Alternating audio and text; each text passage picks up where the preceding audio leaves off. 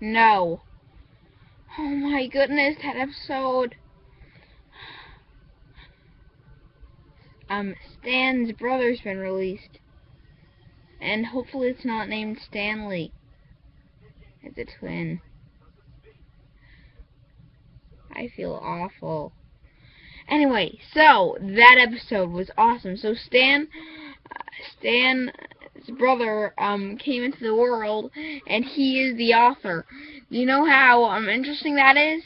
I cannot believe it myself. So it was a great episode overall. I enjoyed it because of all the character development that happened and the interesting relationship. To be honest, it just reminded me of the genie from Aladdin when he was talking to Dipper and Mabel, like he couldn't get them in, let them do that. That episode, oh my goodness, that episode was just so great. YouTube, and I just can't get over how awesome that was. So I think it was awesome though.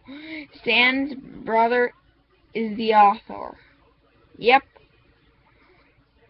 So, what else do I have to say?